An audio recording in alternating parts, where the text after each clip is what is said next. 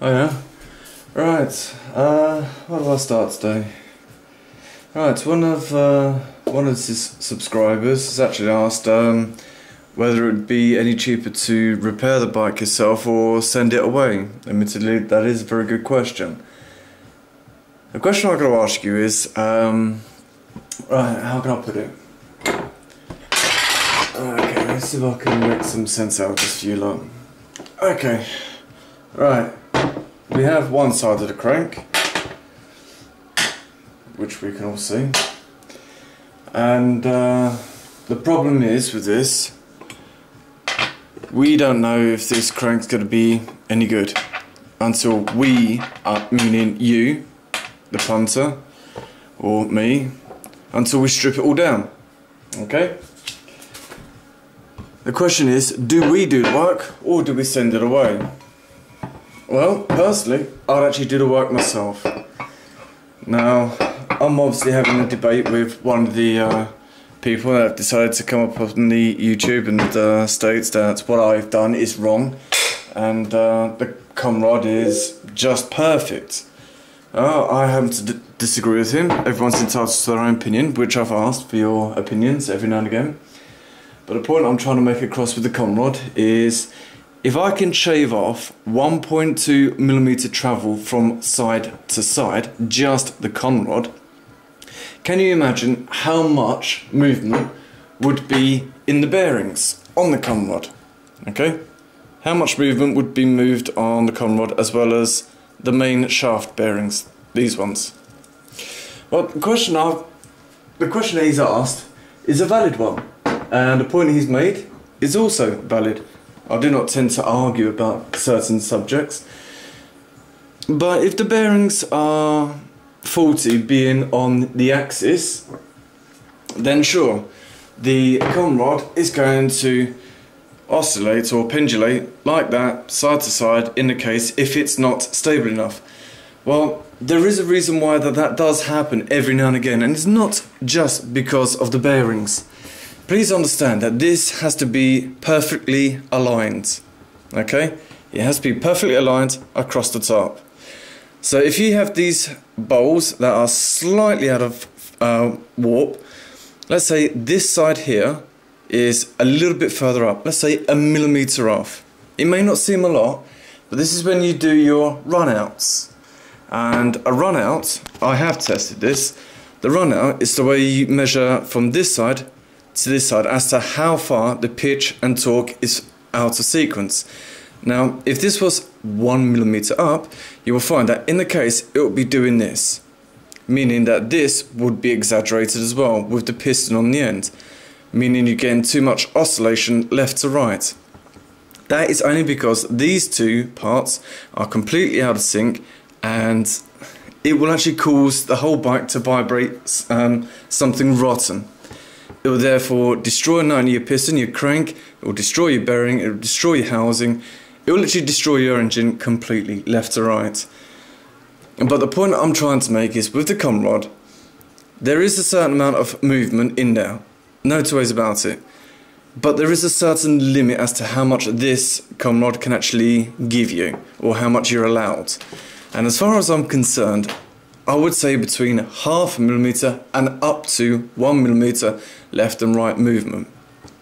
Because when you get a 1mm plus movement within the conrod, you can only imagine how much flex is going to be on these substrate bearings. Now, this is the old one, and it sounds crap, but you can only imagine how much twisting and torquing that this crank would have to do with the conrod. You can only imagine how much damage it's going to be causing to your barrel. Now, if one of them turned around and said, oh, it was fine, no problem, stuck it all in and it will run happy as Larry, it will do. For how long is a different matter. How you treat the bike is a different matter. How you treat the bike is a direct output as to how you would expect the bike to be treated for yourself. Now, for reliability purposes, you have to make sure that everything's within tolerance. I have found that this was well over 1.5mm in left and right. I have shaved off 1 full millimeter in that movement. But with these new bearings, you can hear, hang on,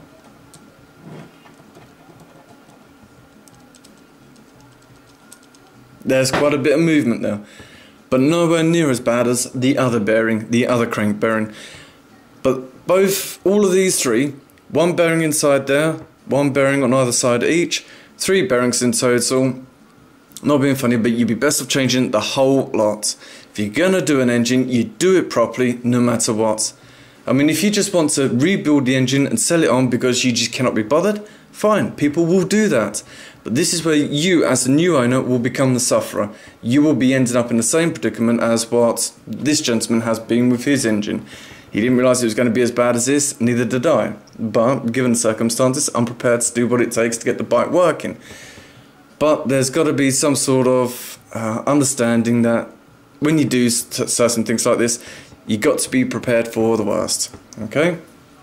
Right, enough about this. But as I said, 1 bearing, 2 bearing, and you got the 3rd one on the inside. And truth be known, you'd be better off replacing all 3 of them, no matter what. And if you have got side-to-side movement, it would be the best thing since sliced bread if you changed it all. But the other question is, and this is coming down to, should we rebuild it or should we send someone else to rebuild it? Personally speaking, I would say you rebuild it. There is a reason for that, because then you get to know exactly what your engine's all about, why it's the way it is, and what has gone wrong with it. So you can predetermine something that's gone wrong, but anyone that's going to rebuild the engine can rebuild it for about £400–500. I've seen a fully rebuilt one on eBay. And is it really worth it? Yes, if you're on a sticky wicket and you're on a budget, fine, go for a rebuilt one. Normally the real rebuilt ones will have a Mitaka barrel and a Mitaka piston. I hear good things and I also hear bad things about Mitaka. Personally speaking, I'm all about originality if possible, but everyone's their own opinions.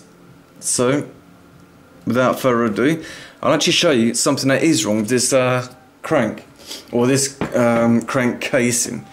Now, whether the camera's going to be able to pick it up is beyond me. I'll see if I can zoom in and actually get what I can see as a problem. Right, let's leave it there for a second. Right, whilst I'm doing that, let's see if I can feed this through the back. Oh, there we go. Can you see that? Yeah. That is where the crank, the casing, crank casing, or the engine itself, the engine casing, this is where the casing is warped. It's, believe it or not, it's actually warped by 0.15. It doesn't show itself normally, but if I was to do it again, you'll see that it goes in the back there. There is a drag, and this is a 0.15. Sorry, this is a 0.1, and it goes through quite easily. There you go, 0.1. Okay. Well, I have spoken to a garage about this. It was the same thing as what I did with the crank, and he told us that the crank would be better off being repaired regardless, and it would mainly be the con rod bearing that would need to be changed. Yes, change all the other bearings. I said I'd already done that, but he said no, the bearings on the con rod would be better off changed. But with regards to this, he said, truth be known, you can get it shaved off ever so slightly. It would cause a detrimental impact in the overall dimensions, and I'm sure someone's got to beg to differ on that one, but it does make a difference, and I'll show you why in a second. But with the crankcase, you can see that somewhere on here that it was bedding on quite nicely. As you can see, it was gripping on quite nicely, the gasket's there, and it's left an imprint, and that would be the same for the other casing. Now, to me, I would normally get this shaved off, but I've actually spoken to the owner, and that's another story I've got to tell you about. But as you can see, the gasket has bitten onto it quite nicely. So that would tell me that even though that this may be slightly warped because it's been excessively heated up, what it tells me is that if it's gripping onto both sides with the paper or gasket set, which is up here, thankfully, that came in a post. all for about £32. Yep, £32 this cost me. Now, I say the crankcase is going to be okay for the rebuild. Truth be known, I'd rather shave off just that 0.05 on both sides of the crank or crankcase. That way I can make sure it's going to be 100% flush fit.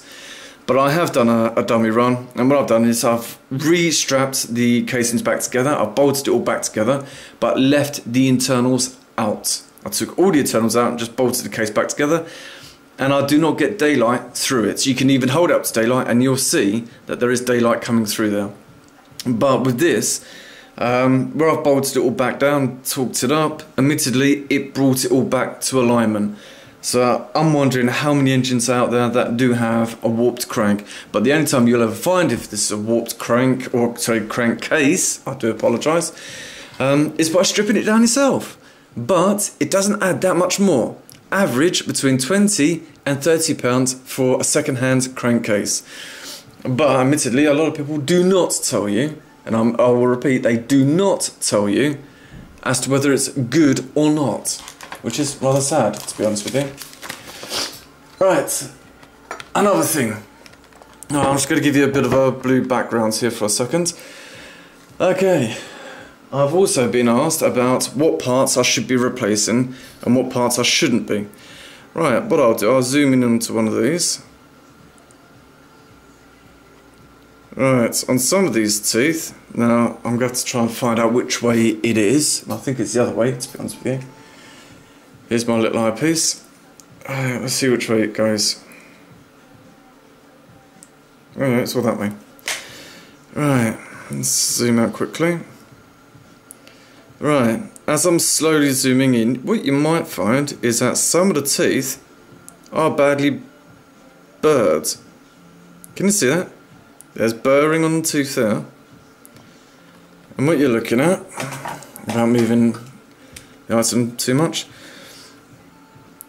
the burring is there, right there. And again, can you see there's a gouge there?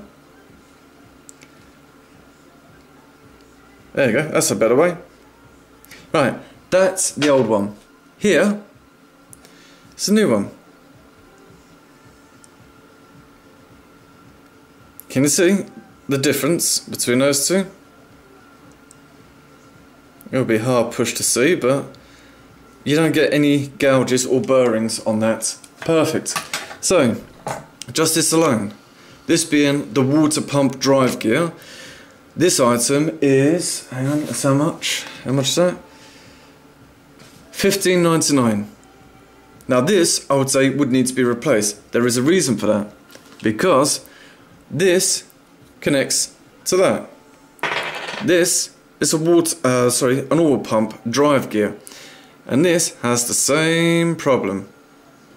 Don't forget, this is your oil pump drive gear. Now these do not normally get replaced, not normally. Oh, hang on. If you look closely, can you see that some of the teeth is actually chewed off? Yeah, there you go, there's a good one, right there. And what I'll do, I'll use this. I'll bring this into the camera.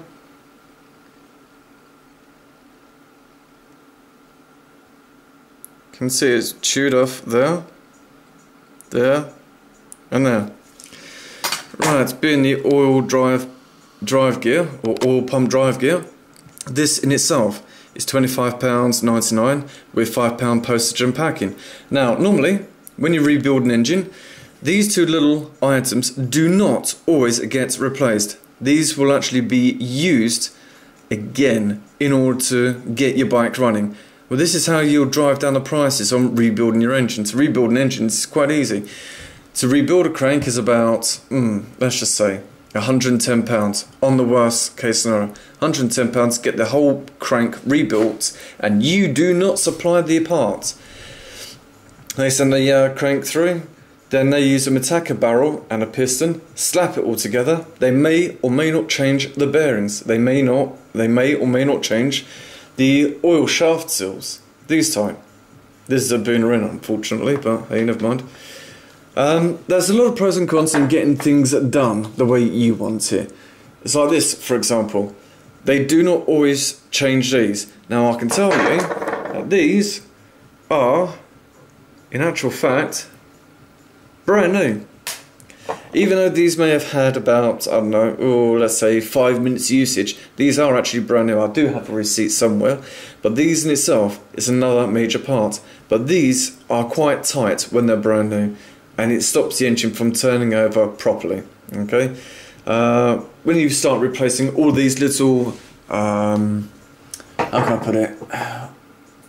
All these little items in order to replace your bike and get it up and running to super standard factory settings, truth be known, you'd be better off doing it yourself. If you want my personal belief, do it yourself. One, you get to know where the problems lie. Two, you can be a type of person that turns around and said, I rebuilt that, I did that all myself, I didn't have to pay anyone to do it. Now, isn't that something to be bragging about, especially when you see your mates and that your bike is pissed off down the road quicker than what theirs is? You can say, well, it's because I do a damn good job. Well, if you're going to do a job, you do it properly. First time, every time, no matter what. Right, I can't think of anything else at the moment, but if there is anything else I can do... Oh, there is something else. Right, this is how much I've spent so far. Okay. Right. Bearings, $59.99. Woods drive pump gear, $15.99. I bought a pilot jet. Didn't need to, I did clean it out eventually, but I bought a brand new pilot jet because it was a bit bunged up and a bit sticky to try and release all the crap inside. Right, the cum rod I paid £51. The clutch plate, I had to buy one clutch plate for £3.80. So far, £133.78. The gasket set, yes, that's another one. The gasket set, which I didn't put down on there, is another £32. So that's £165.78. £165.78 so far. Now, after that, £165.78, what I need to do is send this away to get this rebuilt, or to get it re-knicker sealed. I will try and get the 54 size diameter, so I can buy a 98, a possible 99 piston. Get it fairly tight, but just right. Yeah, so that's going to be about 160, and it's going to be from Lang Quartz. So that's Lima, Alpha, November, Golf, Charlie, Oscar, Uniform, Romeo, Tango.co.uk. Lang Quartz. Now that company will re-knicker seal your barrels. They can either weld the inside where it's been damaged, then re-knicker seal it, or if it's in serviceable order, they'll just bore it out, re-knicker seal it to the right dimensions, diamond it up so it's nice and tight, and then they'll send it back for you for the best part of £160. But that is without delivery, obviously. But they are a well-known company on the internet, which is being used by Mike Smith. It also gets used, well, it used to get used by Stan Stevens. Stan Stevens is another guy that is one of the best two-strokers around. But he's decided to retire, well, semi-retire actually, his words were to me. But he says a few people do use him every now and again. He does do a few jobs, and he's even teaching other people to do this. However, given the circumstances, he's decided to retire, but being one of the foremost experts in two-strokers, he actually advised me to use Langcourt, which I will do once I have raised about £160 just to get the original Aprilia part re-knicker sealed. Once I've done that, then I've got to go and get a piston. That's another story. That's going to take time for me to deal with.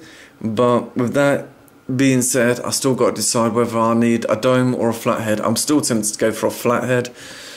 I've still got to make inquiries about the titanium rings, but we'll soon see what happens with that one. But given what I've known here, £165.78 is what it's cost me so far to rebuild the engine, but the time is something that you can't put a price on, because most people will turn these around in probably a day and a half, 2 days. I'm turning it around in a couple of months, purely because the guy doesn't need it back straight away because he's still in Scotland. But with me, it's money that I have to wait for, and I don't have a lot to keep going. I can only do bits and bobs because I'm repairing 3 bikes at the moment. But I'll see what happens from now on in, and I'll keep you apprised. But I will do another video soon with regards to the bearings, because we will have to put bearings in here.